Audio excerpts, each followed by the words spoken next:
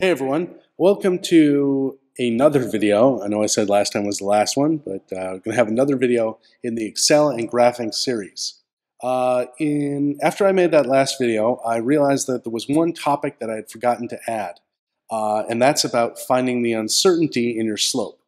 So right here we have the line of best fit from our last video. It's a good line of best fit.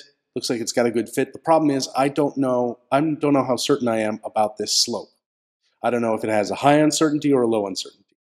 Now there is a method to find that, and I'm going to show you how that would work. Let me see. This smart stuff going. All right. So I'm going to exaggerate this a little bit, and let's see. Draw the error bars. I'm going to extend the size of the error bars and draw them in red. Draw them in red here. And there's the point right there. And I'm going to do the same thing up here. I'm going to make them a little bigger so you can really see these lines I'm going to make. Now, we have based the slope for the line of best fit based on where the points actually are. But this point here could actually be anywhere from here to here. And the same thing with this one, from here to here. We could actually have a really low slope. This could be up at the top of its error bar, and this point could be at the bottom of its error bar. And that would make a line that would look a little something like this. Draw it. It's going to be weirdly curved, but best. So you're going to have a line something like that. It would actually be a line, though, not this bubbly thing I have here. And at the same time, you could also have a line where the point is down here and the other point is up here. And that would be a line with a really steep slope. Okay, I had to curve that down a little bit. Whatever. Anyway, you get a line with a really steep slope. Now, these are all curves. Again, they should be straight lines, but I can't draw a straight line. So what we have there is a line with a low slope,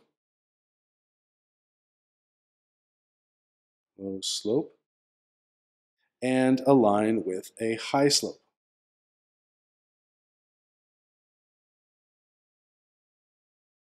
From those two, I can find the uncertainty in the slope. The uncertainty is equal to the value of the high slope minus the lowest slope, the lower slope line's slope, high slope minus the low slope divided by 2. This, by the way, you can use this as a method of calculating uncertainty in a lot of cases. If you found an average, you can calculate the uncertainty in that average the same way. Take your highest point that made your average and your lowest point that made your average, find the difference, divide by 2. So that's going to give us our uncertainty in the slope. So all we're going to need to do is get some new data that adds or subtracts from this first and last point. And then we're going to have to turn that into new graphs that will sit on top of this one. And I'll show you now how to do that. Okay, so we're back to our sheet over here. We have our data again from before. This time I've added an uncertainty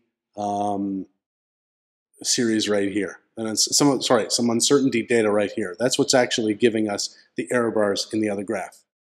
So what I want to do is make values for the high slope and the low slope. So let's see. We're going to use equals this equals the first one equals the last one.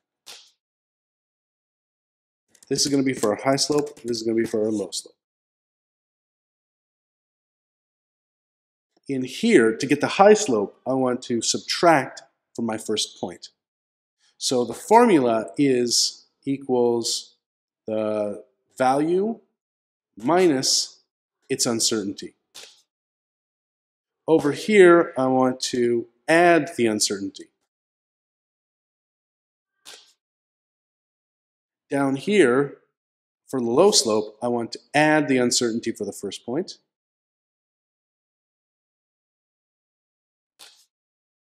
And I want to subtract the uncertainty for the low point.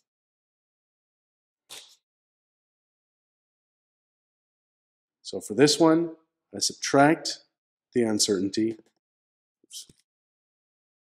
for this one, I add the uncertainty. That's for the high slope.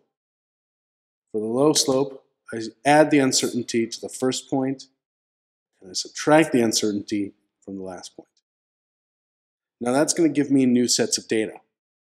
What I need to do, though, is add that to the chart. So we're going to go back to the chart, and I'm going to right-click and choose Select Data. Now you can right-click anywhere for this one. Select Data is or Select Data Source is what will tell us what data actually goes into our chart. And this is actually pretty powerful. We can add more series onto our graph. If you want to have a graph with many different, looking at many different runs of data or something like that, you can do that here. So we only need to add two more. One for the high slope. There's two. So one for the high slope. So we're going to add the name. I'm going to type it in here. The X value, I'm going to go back over to the data. X value is there. And the Y value for the high slope is here. That's that. And then we hit OK. And we go back here and we see we have these red squares that show the high slope. That's where they are. Then we're going to go back here. Oh, sorry. Actually, we need to go back to the chart. Select data. I'm going to add the new low slope. Low slope. X values. Back again. Distances. And the Y values are the low slope values right there. And then we click OK. So now we have 2 points. We have the points that make up our low slope and the points that make up our high slope. And at this point, it's just adding a trend line. And there's really no way to make a trend line other than to make a linear line between 2 points, or a straight line, a linear type. We'll need to display the equation on the chart, but we won't need the r² value. It will be 1, because it's a perfect line. There are only 2 points. And then we'll do the same again for this one.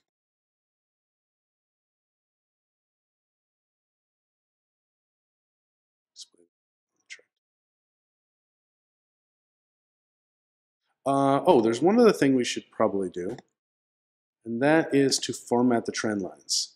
It's probably a good idea to make their weight into, or their style, we're going to make them dashed. That will make them, it'll make it a little bit more obvious that we don't have a normal line. It'll make it clear what the actual normal line is. We'll format the other one. Weights and arrows. Okay, that's weird. Some sort of weird bug there. And then make that a dashed line. So that shows our dashed line here and here. That's the low slope and the high slope lines. And we have our other line in between there. All right. So what's next? Oh, yes. One thing I wanted to do. What we can do, it's kind of interesting here, is you can actually type in here. So I could change this so it's a high slope equation. I could put that somewhere like down here. And I can actually type in here. So I click in it and I try to get my, click out here. I click it and then I wait until my cursor forms that cursor, my mouse pointer is the sort of eye-shaped thing that usually is when you're trying to put in text. Okay, and there we go. That is it. We have our high slope and our low slope, and we can do our calculation with them, find the difference, and then find the, and then half that to find the uncertainty. And that's basically all there is to it. So thanks for watching.